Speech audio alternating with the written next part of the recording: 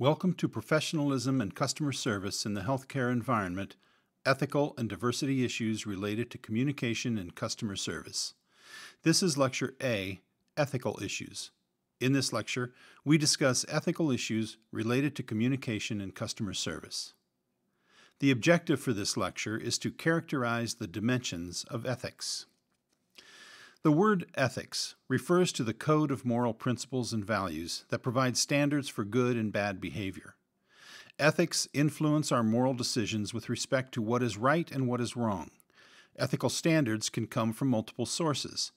As a health IT professional, you'll be held to an expected standard of conduct by the healthcare organization.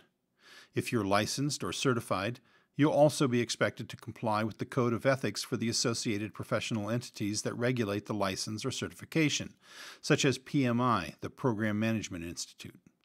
A related area is biomedical ethics.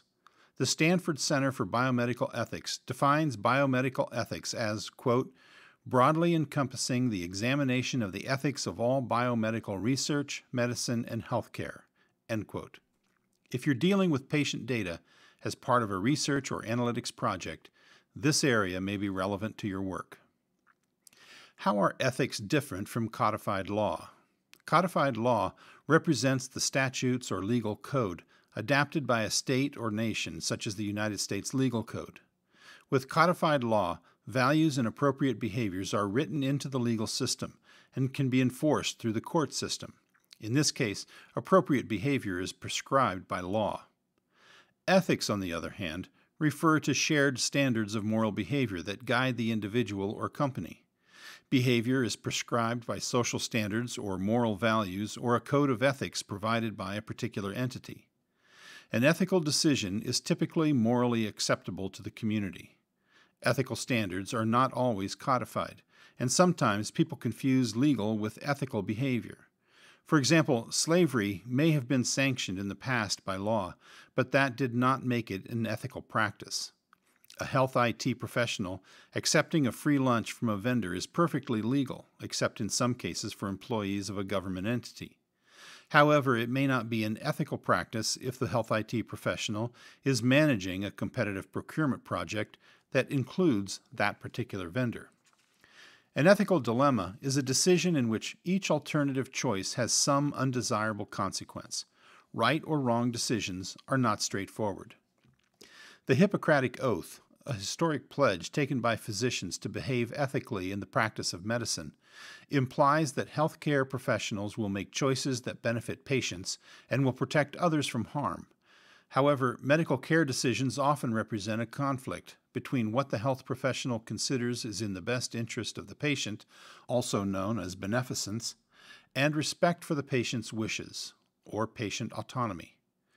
Decisions can also involve a conflict between the needs of the individual and the organization, or between the organization and society. For example, a hospital's decision to move to another area may be beneficial to the hospital's profitability, but it may have negative consequences for access to care and the economic well-being of the community. Another example that demonstrates the conflict between the organization and the employee is when an employer prohibits its employees from any outside employment that could present a future conflict of interest for the organization. There are several approaches that can be used to guide our decision-making when facing ethical dilemmas. These approaches help clarify our ethical norms and values. When adopting a utilitarian approach, moral behavior results in the greatest good for the greatest number of people. A decision maker is expected to consider the effect of each alternative on all parties and choose the alternative that results in the greatest satisfaction for the most people. An example of the utilitarian approach is the decision to police people's smoking behavior in closed environments for public health reasons. With an individualism approach, decisions are moral when they promote the individual's best long-term interests. The action to pursue is the one that produces the greatest ratio of good to bad for the individual. With everyone pursuing their own self-interest, the greater good is served, as people accommodate each other in seeking their own long-term interest. For example, lying and cheating for immediate gain will cause others to lie and cheat in return. Individualism is expected to lead to behaviors that fit standards of behavior that people want toward themselves. This is not a recommended approach to adopt in a workplace.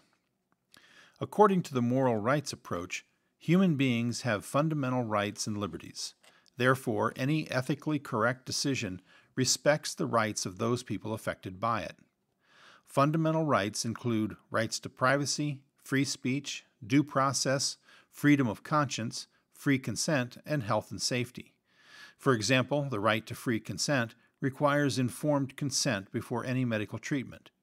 Informed consent requires that the health professional provide adequate information to patients so that the patients can make an informed decision on what's best for them. Effective communication is critical in ensuring informed consent. As health IT professionals, we will protect patients' medical, financial, and other sensitive personal information to the full extent required by HIPAA legislation. Protecting patients' personal information not only is required by law, but is also ethical behavior. With the justice approach, decisions must be based on standards of equity, fairness, and impartiality. According to distributive justice, individuals who are similar in respects relevant to a decision should not be treated differently. For example, men and women should not receive different salaries if they are doing the same job. In the case of procedural justice, rules have to be administered fairly. That is, rules need to be clearly stated and consistently applied. One example where the justice principle may come into play is when determining which patients out of the many patients on a waiting list should receive organ transplants. As a health IT professional, you should ensure that competition between vendors is conducted fairly and honestly. There should be no manipulation, abuse of privileged information, misrepresentation of facts, or any other intentional unfair practices. Hospitals and other healthcare organizations have established formal committees to address the more complex ethical decisions. These medical ethics committees generally consist of an interdisciplinary group of nurses, physicians, social workers, and chaplains. The rapid growth of medical ethics committees came after legal cases, such as the 1976 Quinlan case on the removal of life support measures. A medical ethics committee usually has three major roles.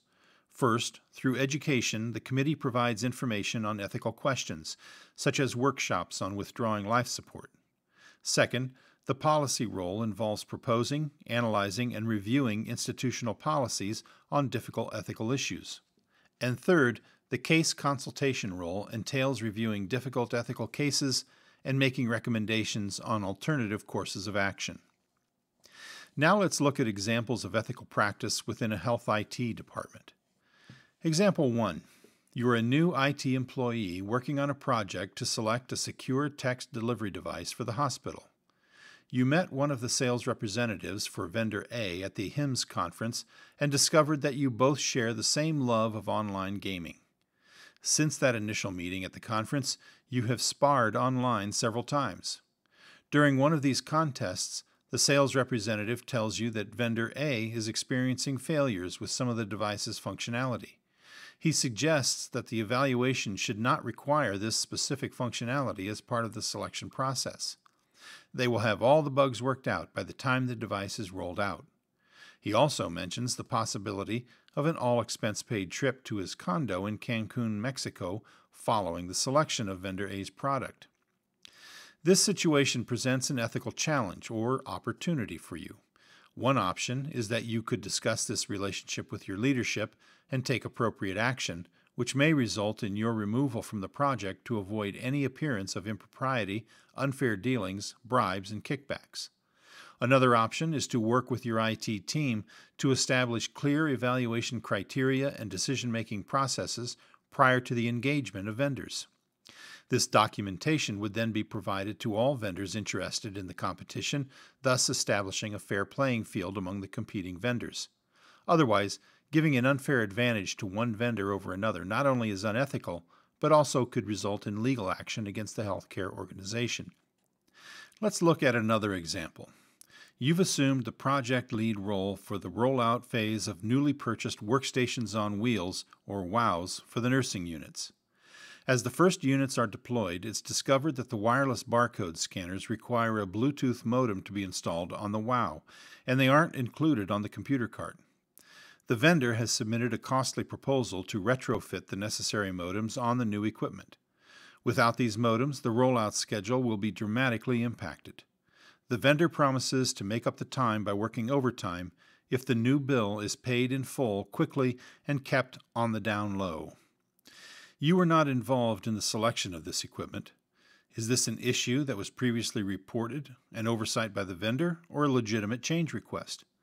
What is the process to escalate this issue to the business sponsor?